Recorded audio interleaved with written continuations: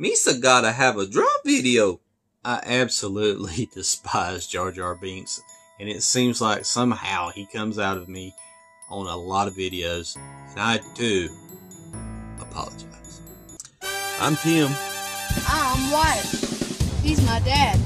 That's my son. 2 dudes. 1 truck. A million things to do. And 1 life to live.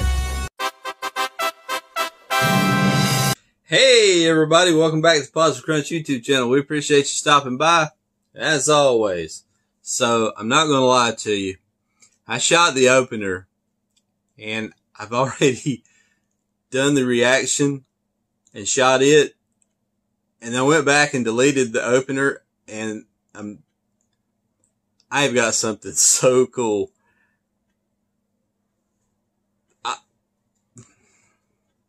It is so cool. And obviously you can read the subject line from the video, but oh my gosh, I am so stoked for you guys and gals to see this. The master himself with a TD50 and Roland's V-Series drums. This is going to be epic. Hey, if you're new here, go ahead and just hit that subscribe button. Let's get to it. Y'all, I am so excited. It's been a little bit since we've actually done a drum cam video or any kind of drum video, I guess. It's probably been, what, I don't know, 4 or 5 days. One thing you're going to get on this channel, you're going to get some cool drum action because we love drummers. I have played back in my day and diddled around with a few bands and stuff. Where would I rate myself? Mediocre, low mediocre? I don't know. Not this, I can tell you that. So anyway, let's get to this. It says Roland TD50 Series V Drums Performance by Hahto. This is from the Roland channel from 2016. Kind of leads me to believe that he might not, like in most of the videos where, like the Roland, Tama, and so on videos where they're corporate sponsorship videos or trying to sell something.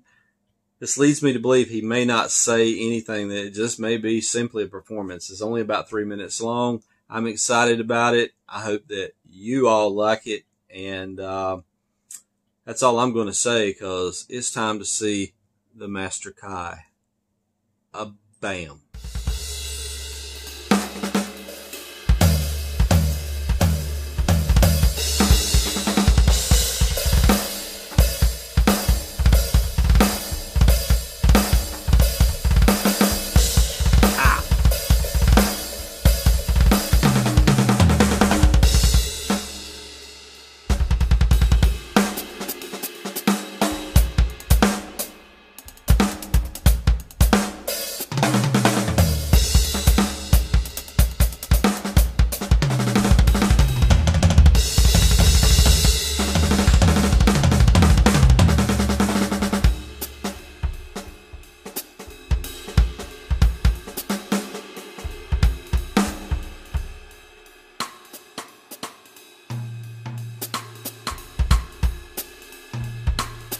Those things are so much better than the ones I used to play.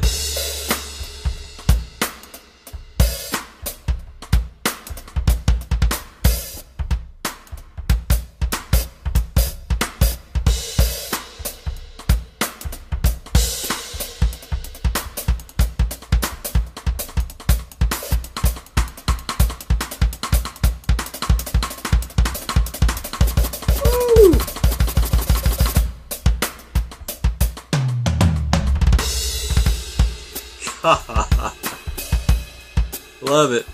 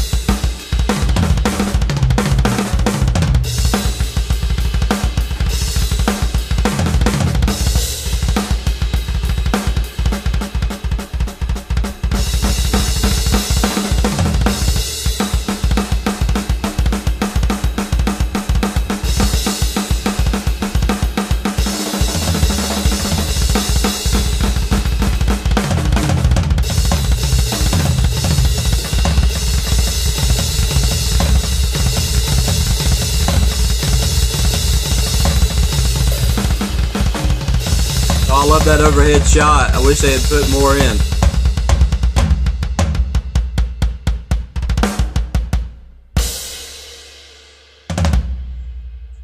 The man. The man. That was awesome.